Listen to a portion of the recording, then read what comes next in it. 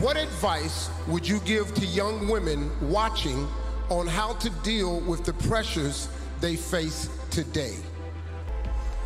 Well, I think the biggest pressure the youth of today is facing is to believe in themselves.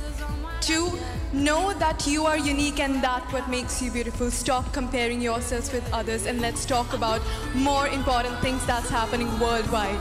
I think this is what you need to understand. Come out, speak for yourself because you are the leader of your life. You are the voice of your own. I believed in myself and that's why I'm standing here today. Thank you.